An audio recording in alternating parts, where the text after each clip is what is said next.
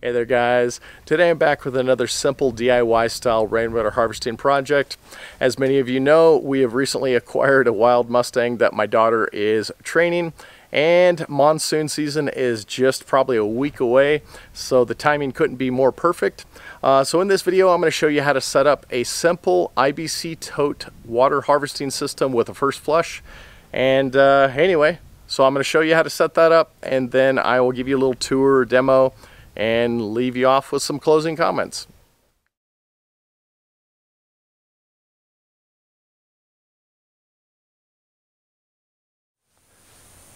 So while the primary purpose of this video is to show how to direct rainwater off of a structure such as this through some piping and into some tanks so that you can utilize it on whatever you want to use it for, I figured I'd talk real quick about the platform that you'll see me setting these IBC totes on, because it is maybe a bit overkill from what you truly need.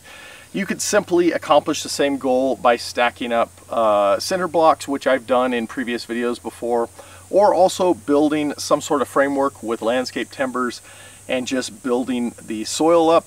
Or you could use something like old railroad ties. That would definitely be strong enough. But as you know from previous projects, I have a lot of this old movie theater steel, which is 3" by 3" by 1/4 inch thick angle. And these were the last few big pieces that I had, with the exception of this one. This is a new piece. So that's why I have it set up in the manner that I do. But just so you know, you don't have to have something fancy like this. The other options I mentioned will work just as well.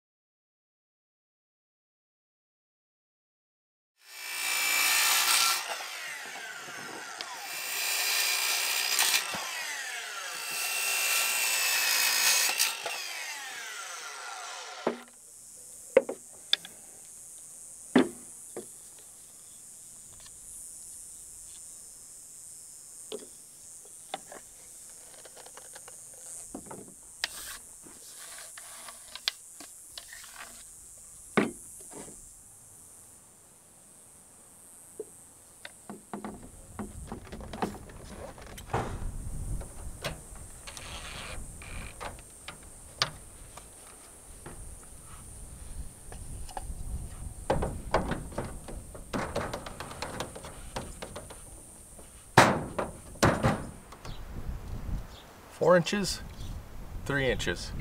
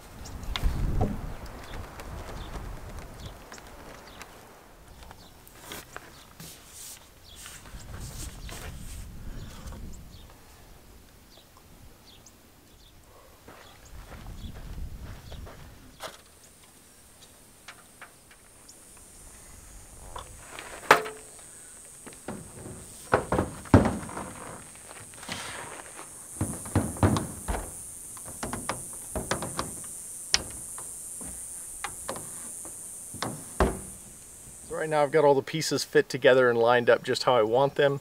You'll notice I glued the middle section where it is holding the first flush pipe, because that's going to be holding quite a bit of weight.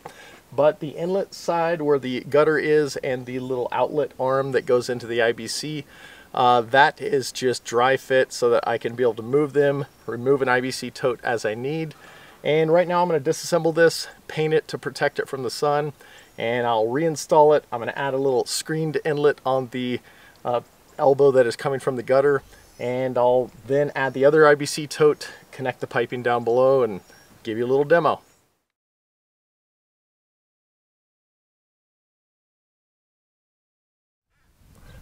Here are the PVC fittings I'm going to be using to connect these IBC totes at the outlet valves so that the water will flow between them. They will self-level, and also this will enable me to have a valve so that I can let this water flow either straight into a bucket or to a water or wherever I want the water to go after being collected in the tanks.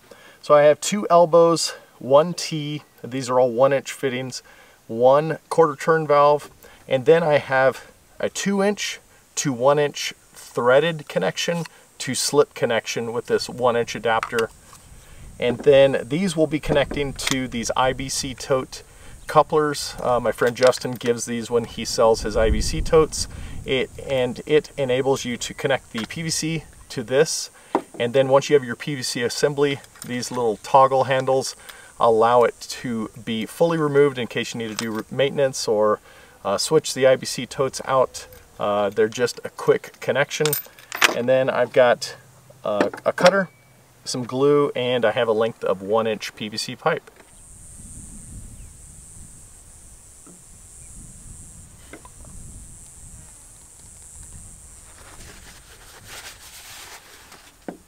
These 2-inch to 1-inch adapters are glued. I'm adding some Teflon tape to the threaded ends of these quick couplers. And the thing I always remember when I'm adding Teflon tape is that I want it to spin in the same way that I'm going to be turning the coupling so that the tail of the tape is facing away from the spin and it won't bind up. And if you follow that, it should work out pretty easy every time you do it. But sometimes you'll get it messed up. As long as you have enough, it'll probably be just fine.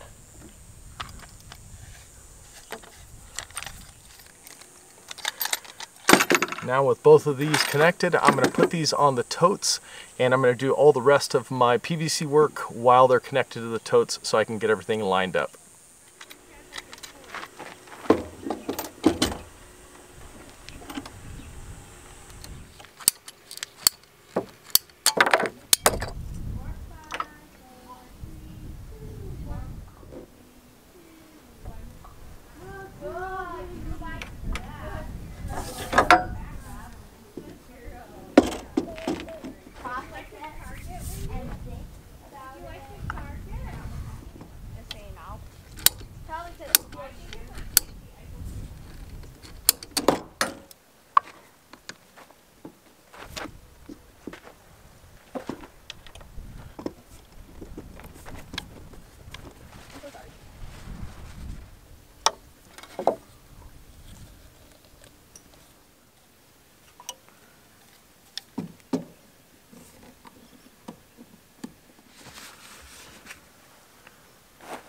Now that everything is glued, I'm going to show you how everything will disconnect with those quick couplers.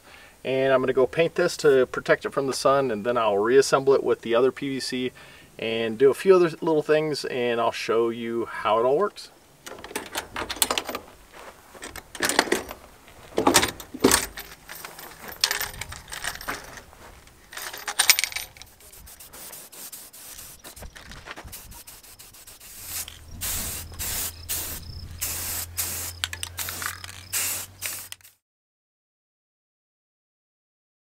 So this tour is going to be rather quick because this system is rather simple. Pretty much everything that this system is comprised of is seen in this shot.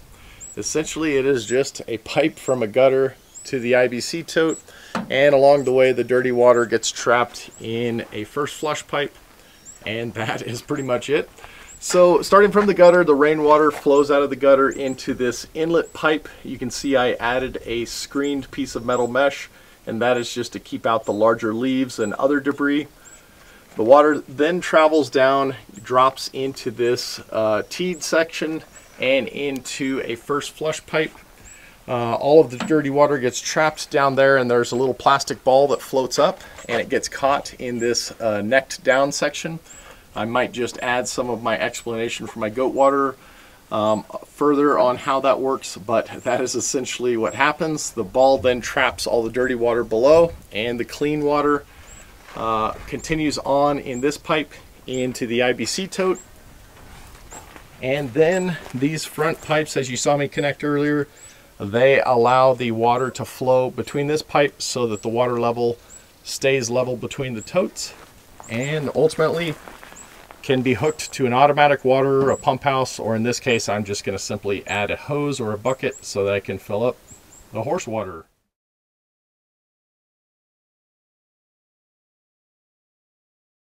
Time I do this, I just add a few little screws in these joint areas that are going to hold a bit of weight, and they don't need to be completely watertight because this is just going to fill up with water from time to time and eventually drain out. But I figured I'd just make note of that, since a joint like this is holding quite a bit of weight in this long piece of 4-inch pipe.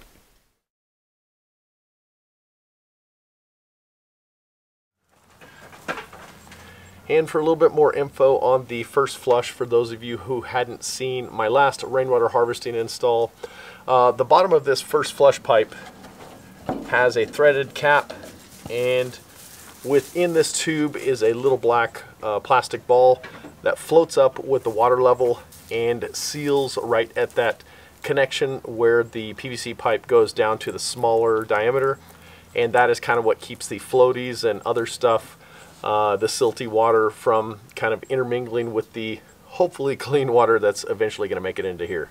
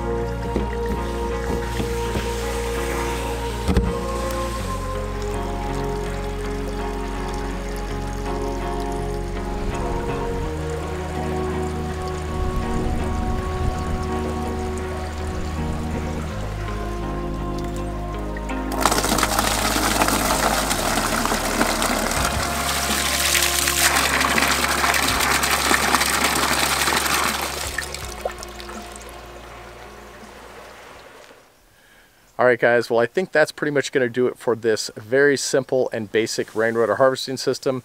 You've seen me set similar systems up on my goat barn and for my wildlife water and my old rain roof rainwater garden project. And there's really not a whole lot that it takes to set something up like this, and even in this case it's probably a bit more fancy than it truly needs to be. You simply just need to stick a pipe up to a gutter, direct the water into a tank, and then utilize it on your garden or whatever else you want to. If you're going to use it for consumption, I'd recommend filtering it, but it is not something that needs to be super complex. A couple of things I do want to cover, because I know somebody's going to bring up why I haven't painted or covered these.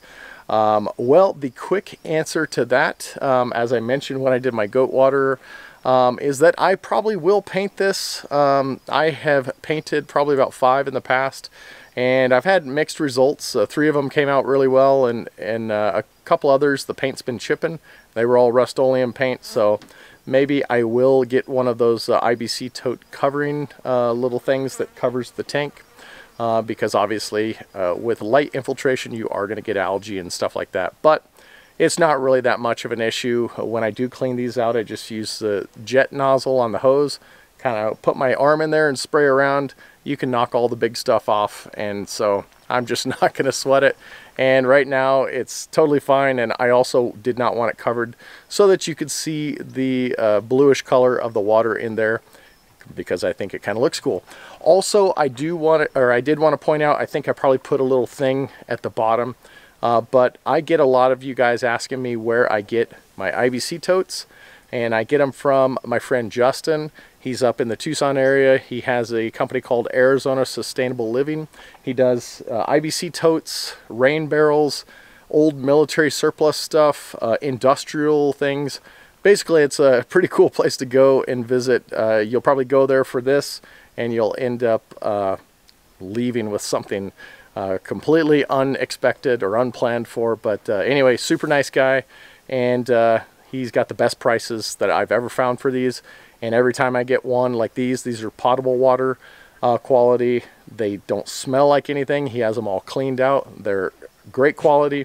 But I've also gotten other totes that are, you know, maybe they held paint or something like that, and I use them for a trash trailer or for other projects. So he's got every type of tote and every quality level that you might want, depending on what you might be wanting to do, whether it's rainwater harvesting or, you know, who knows what. I've used these things for so many different things. And actually, speaking of that, I'm going to be doing a little goat carrier project at some point, showing you what I did with one of these to transport goats. So I think I'm just rambling on right now. As for videos that are coming up, I've got another rainwater harvesting one for those of you who like my whole house home collection system.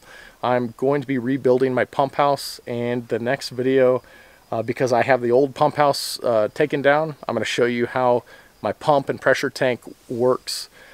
Since I never really gave a good look at that when I originally did those videos, because my old pump house was really teeny tiny and it was dark and cobwebs, and it just was kind of hard to get good footage with the camera in there. So now it's exposed, and it'll look, it'll be easier to follow on camera. So anyway, I think that is it. So as always, appreciate you watching. Give me a thumbs up, and until I see you next time, I wish you all of God's blessings and his wisdom and discernment in this crazy world we live in. See ya.